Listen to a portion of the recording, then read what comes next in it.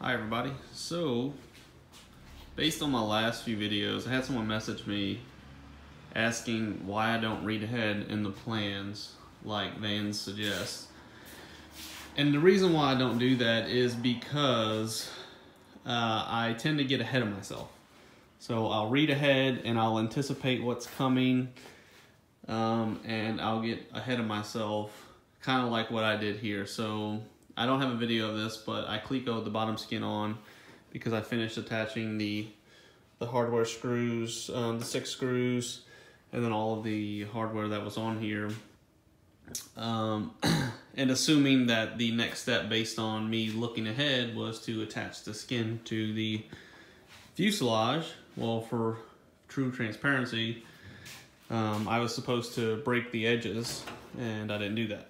So I just wasted a bunch of time Clecoing the skin on without breaking the edges. So now I have to undo all the Clecos, take it off, and then break the edges. So that's one of the reasons why I don't read ahead. I tend to get ahead of myself a little bit. I'm just horrible at that. It's something that I struggle with. So that's why I try to stay with the plans as I'm going along. But so now you're going to see me take the skin off. I'll break the edges and then we'll get it put back on and start riveting where we need to rivet. So see you soon.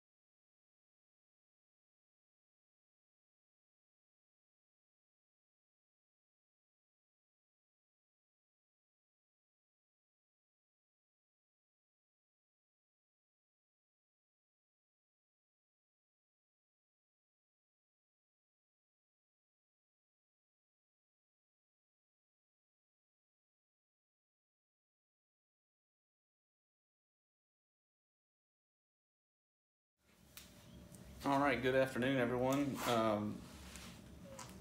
So just a little recap of what we did yesterday. We went ahead and mounted the lower skin to the bottom of the fuselage. Got that all Clecoed in. If you see my mistake yesterday, so we had to uncleco everything, then re-Cleco, break the edges, re-Cleco, and then go ahead and get it all riveted up. So we completed that yesterday.